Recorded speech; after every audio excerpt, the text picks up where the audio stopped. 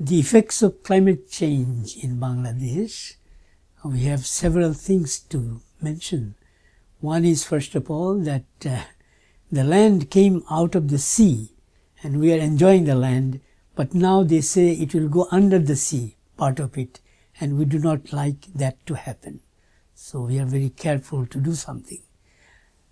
And about the effects itself, the sea will rise, water will come, saline water will come and inundate some place, people will be displaced, and also their agriculture will be disturbed. We cannot produce the rice that we wanted to plant there. Secondly, I think with the heat coming up, more heat, the plantation will be disturbed also, that there will be more growth of the plant, but less flowering and less grains on the plant, so less production.